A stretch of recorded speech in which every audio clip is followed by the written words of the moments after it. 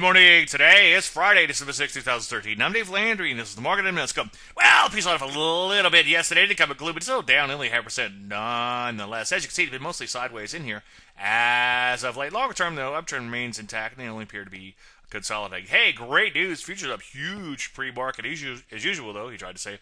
Follow through will be key. Take a look at that NASDAQ, kind of a flat day there, ending down slightly, but as you can see, a little pullback remains intact, and as I've been saying quite a bit, looks poised to resume that pullback out of this little persistent breakout in here. Take a look at the Rusty up a smidge in here. This combined with the P's is pretty much what happened yesterday. Big cap stocks got whacked a little bit, but smaller cap stocks did okay. As you can see, Rusty's just sitting right on top of this prior consolidation in here. I'm still not seeing a whole lot of setup, so don't rush out and add a whole lot of new positions at this juncture. Wait to see if this breakout in the P's, or at least today's big strong futures, holds before getting too excited. Any questions? As usual, Dave at DaveLandry.com. I'm Dave Landry, and you start the market a little bit more in a minute.